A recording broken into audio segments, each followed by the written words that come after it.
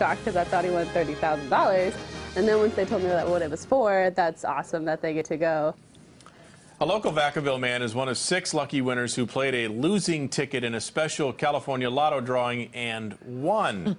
He is now headed to Levi Stadium next month with tickets to the Super Bowl and a host of other prizes. New tonight, CBS 13's Sharon Rajet is in the newsroom after speaking with our local winner tonight. Sharon? That's right, Christina and Sam. It's pretty interesting because not a lot of people may even know about the lottery's second chance drawing, where you essentially enter your losing tickets for a chance to win again.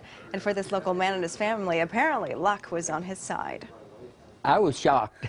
I mean, I put the tickets in all the time, but I never thought that I would ever win anything like that. Longtime Vacaville resident Ralph McClellan is no stranger to playing lotto, but he's never won anything until now. Yes, worth $30,000, all combined. $30,000 is what this grand prize is worth, and it all started with a losing California lottery scratcher ticket. Ralph took that losing ticket and entered it in a special promotion second chance drawing.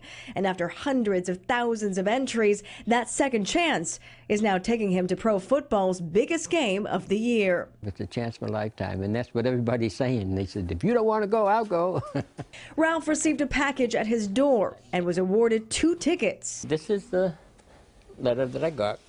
Congratulations. His wife of 50 years, Elaine, had first dibs on that second ticket, but she actually gave up her spot. I'd love to have gone, but I knew my son would like to go too. So Ralph and his son John are headed to Santa Clara with 4 nights accommodations, free transportation, $1,000 of spending money, and 2 lower-level seats inside Levi Stadium. He's thrilled. He's more thrilled than I am, because he is definitely a football fan. That's awesome that they get to go. But that's not all. And there's a Hall of Fame luncheon that he gets to go to as well, where someone from the Hall of Fame is going to sit at the table with them. And as they anxiously count down to the big game, the McClellans are looking forward to some long-lasting memories. The cheese!